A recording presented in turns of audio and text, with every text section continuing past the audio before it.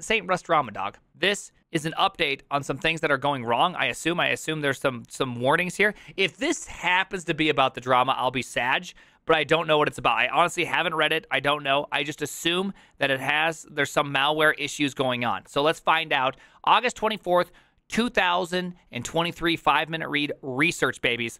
All right. Phylum routinely identifies malware and other supply chain attacks targeting high-value critical assets and organization software developers. Most recently, we've reported a flurry of sophisticated attacks targeting JavaScript developers, respawning malware on PyPy, or Pipel, and were first to identify the North Korean state actors publishing malicious packages to NPM. With our fairly recent addition of Crates.io support, today we're dealing with a thwarted supply chain attack against Rust developers. Okay. Yikes. Staging the campaign. Okay. Ooh, this is kind of exciting. It's kind of exciting. I like to read these things. In other ecosystems, we routinely see a common pattern prior to the publication of large-scale typo squat campaigns. Interesting. An attack typo squats several popular packages in a given ecosystem. This makes perfect sense. You see this all the time. It's like my biggest scare is installing, like I always check dashes versus underscores every time. It freaks me out. This is an ad. Is this an ad? Oh, I hope it's, I don't think this is an ad. But this is typo squat. Okay, let's just say you have a crate called, called like foo bar. So you squat foo bar, right? It's just enough for you to think it's something without it being a thing. Just like if you go to like, what's it called? What is it? OpenAI.com? Is this actual OpenAI? I can never tell because their website looks like it was written with HTMX, but somehow even worse than what HTMX would do. For a while, I think OpenAI didn't actually go to OpenAI. It went to some other place, right? It went to somewhere else, and it was totally annoying, and then you'd have to go read, like, Google. That's the real version. Oh, yeah, I forgot it. It just always sucks. Whitehouse.com instead of whitehouse.gov. Yeah, exactly. So that would be typo squatting. The attack publishes benign versions of these packages that contain little to no code. It'd probably be even better if you publish the actual code and you mirror the project. That would be like 5,000 IQ, right? I am scared by the light. Sometimes later, typically days or weeks later, the attacker publishes an update with some callback mechanisms for communicating with the attacker. The attacker publishes additional versions containing more overtly malicious payloads. The package publication to Crates.io were no different, though they didn't get as far. On August 14th, 2023, our automated system notified us of a potential typo squat package by the user AMA Perf. Ask me anything perf. Post Greece. Version 1.0, this one. This package was not malicious and contained virtually no code at all. Here's the main RS file. Joke. This is okay. Okay. The initial state of the package poses no threat to any user that installs it. The next day, on August 15th, 2023, the actor published 2 additional packages in addition to updating the original Postgres package. The package removed the main.rs. Oh, please tell me in favor of a lib.rs. Okay. Postgres and if config and rvvrv. I don't know what that one is.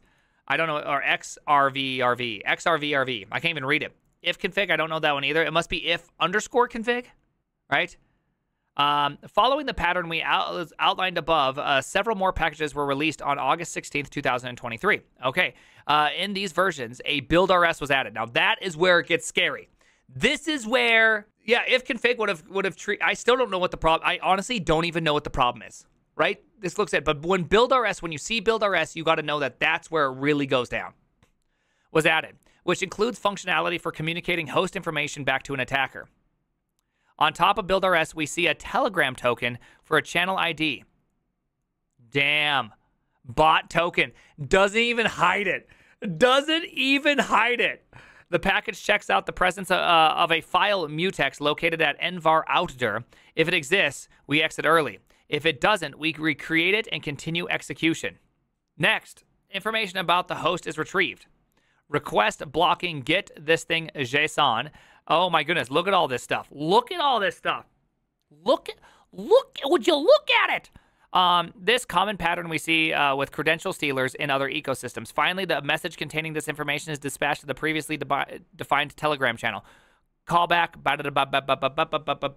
platform, message format, query right here, bot token, channel ID, message, request blocking. Get this. Damn. Telegram and Discord are popular channels used by attackers. What happened to good old IRC? You know, honestly, great call. Why aren't we using IRC for these sophisticated attacks? Or more succinctly, in these versions, the attacker added functionality to send information about the target back to the Telegram channel they are monitoring. Querying the Telegram channel using a provided token doesn't yield much information, and we are unable to determine if any successful callbacks had occurred.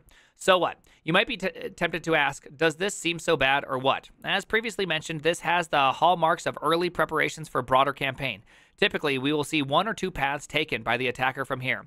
Upon receiving a successful callback from one of their packages, the attacker will publish subsequent versions with additional malicious capabilities, pulling secret or sensitive files.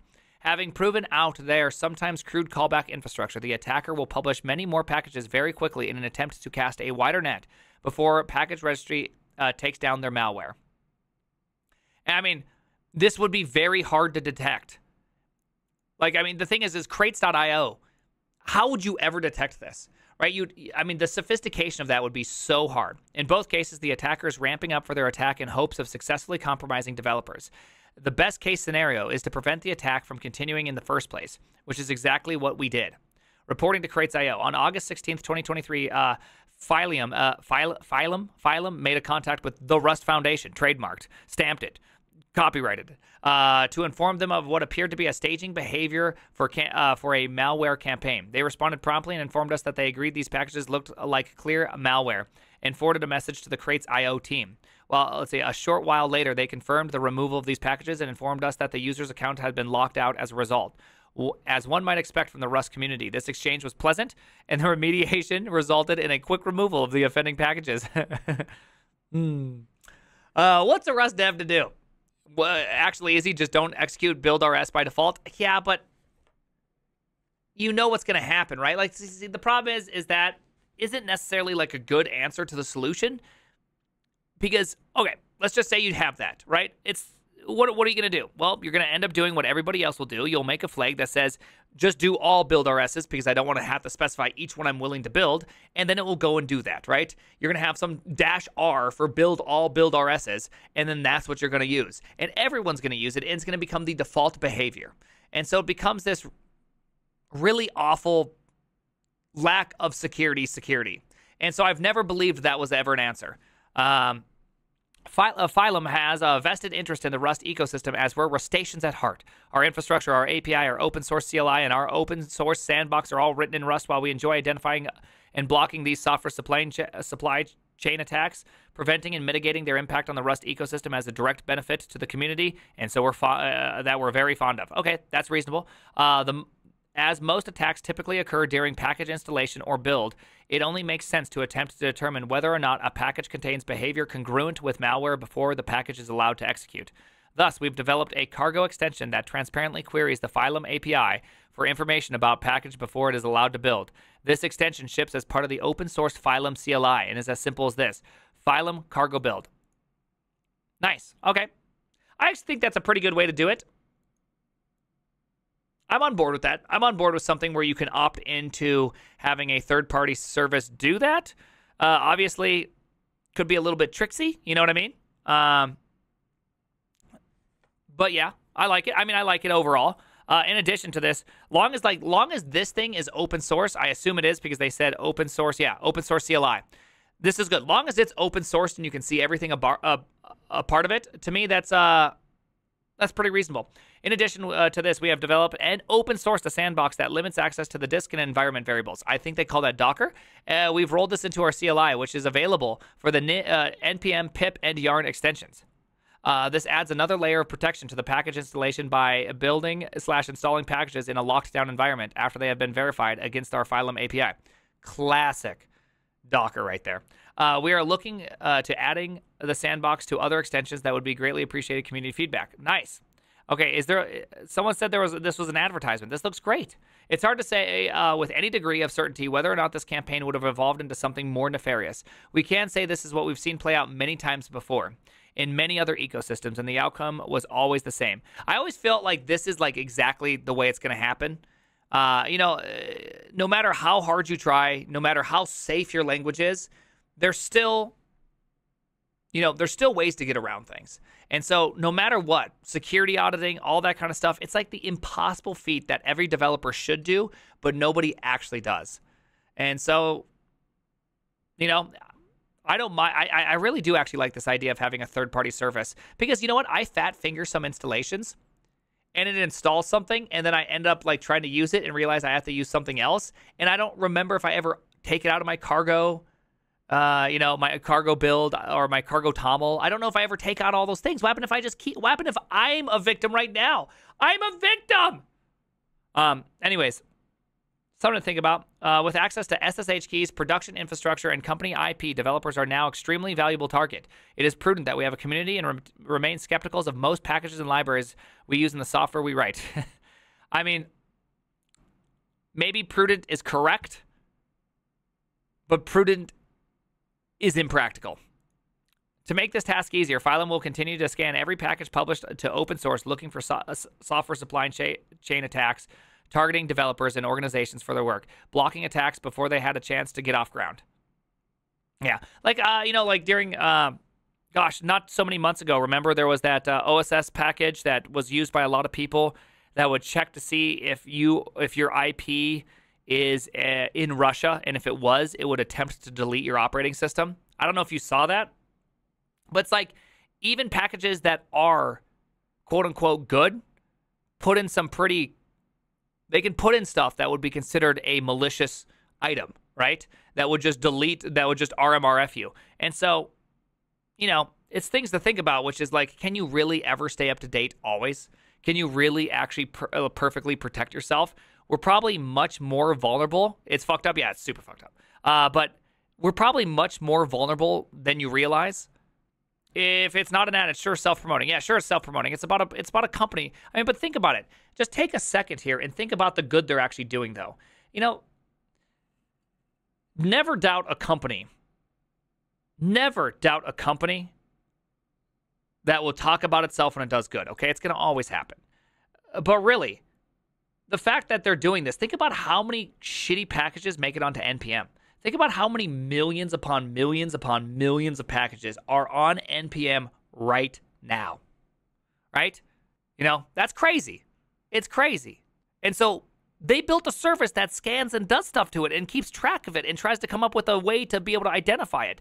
I don't care if they self-promote. They're also providing what I would argue a net good. I'm only looking at what they're saying right here. Okay, I'm not looking at anything else. I just assume that this very obviously potentially aggrandizing article is purely about all the net wins that they've had. This is still a huge, daunting task, and I'm happy someone's doing it. Can we all agree that this ifconfig business, how many people would have got hit by ifconfig? How many people? Right? It would have been wild. It would have been wild, right? So I can appreciate that. Clappity, clap, clap, clap, clap, clap. Not me. Don't do Rust. Not my problem. Me, Sag. I know. So no one. Rust in production doesn't exist. Got him. Remember, guys, 80% of security issues can be solved by simply allocating 5 minutes of your work to do trivial tasks.